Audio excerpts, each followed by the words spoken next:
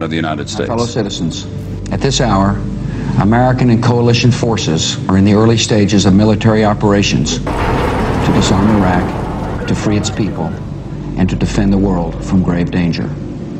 On my orders, coalition forces have begun striking selected targets of military importance to undermine Saddam Hussein's ability to wage war.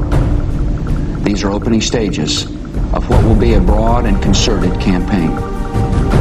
More than 35 countries are giving crucial support, from the use of naval and air bases to help with intelligence and logistics to the deployment of combat units. Every nation in this coalition has chosen to bear the duty and share the honor of serving in our common defense.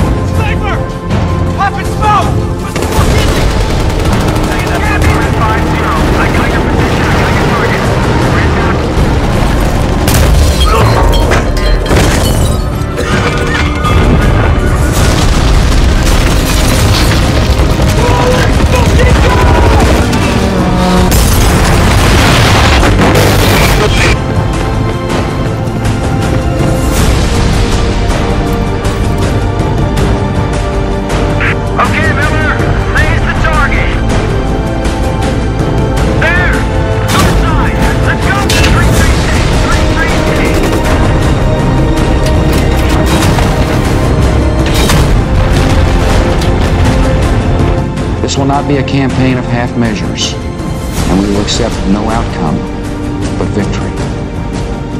My fellow citizens, the dangers to our country and the world will be overcome. We will pass through this time of peril and carry on the work of peace. We will defend our freedom. We will bring freedom to others, and we will prevail. May God bless our country and all who defend her.